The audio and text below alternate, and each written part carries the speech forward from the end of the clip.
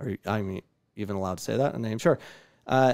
So we've been locked down for a year, and now we're going to allow fans into the games with all the pent-up rage, Amy.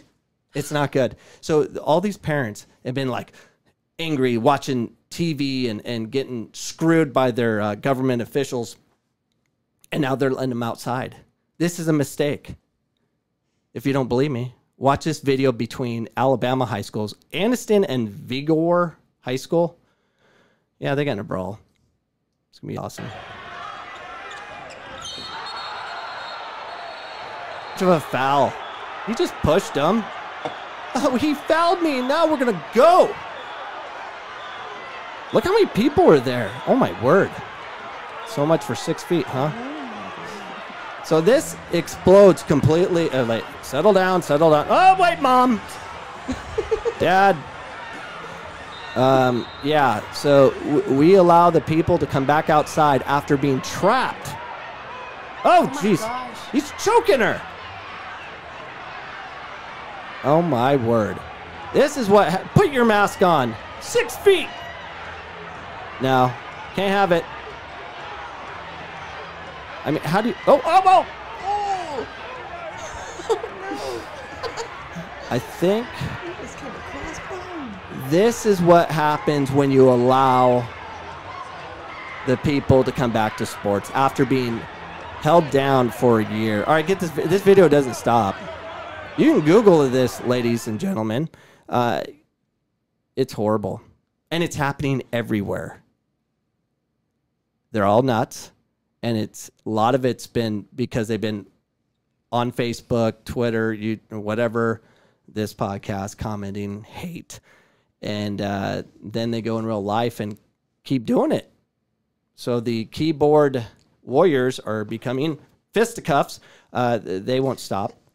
And it's a big problem. So comment below if you think we should allow more fans into the game. But that's not all. Georgia Beach and Savannah High School girls, we have to give it to the girls too, got kicked out for fighting. And then Dallas, Texas, Duncansville and DeSoto got into the brawl. And we have video on that one. It gets loud. Yeah. Here they go. You got to give it to the ladies. They keep it on the court. They know. But do you see that mom running across? There was a mom that was running across. What are you gonna do? A mom was coming down. She was gonna save her baby. Wait, you're gonna roll it back? Roll it back. Bring it to the mom. She's on the very top. Okay, and all right, just let it play. Watch the mom sprinting. She's right there. I'll save you, Mom. I'll get you, baby. I'm coming. All right, get it off. Yeah, moms, dads, they're all nuts. You shouldn't let them back. I'm not a fan of this. Florida girls basketball suspended 17 players for a brawl between Sarasota. Keatley, is that how you say it? Sarasota versus, Manatee? I don't know. I just said Manatee to be funny. Oh, yeah. And That's in the ocean, right? Yes, correct. all of this, mind you, I found 2 hours. I was like, I need to add to the show, and let's do these things. Yeah, that's what's going on. So high school soccer playoffs are coming up for Keatley and I, and I don't want more fans. I don't want parents at the game. No. Tensions are high, and they're at an all-time high. And because of these lockdowns, we need to ease people back in. They need, it's one thing to pass a COVID test. They need to pass stress tests. Like, I don't even know how you do those things, but what are those things you could like hold, like to change colors or something, and it tells you what's wrong with you? Oh, you have like, yeah, you have like the mood ring. They need mood stress rings. balls though. Like that squishy thingy that it's like not styrofoam. No, those. Yeah, but a ref one.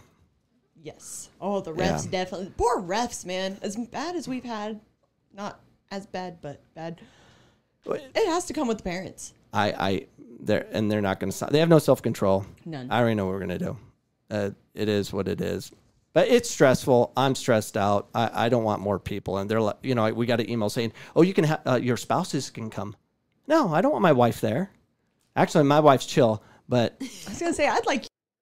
if you enjoyed that clip, you can enjoy all the clips at youtube.com/Coach Cameron Soccer to get all my content. Make sure you subscribe, hit the notification bell so you know what's going on and when we appear online, which is typically every Sunday, 7 p.m. Mountain Standard Time. Hope to see you this Sunday for our next live show.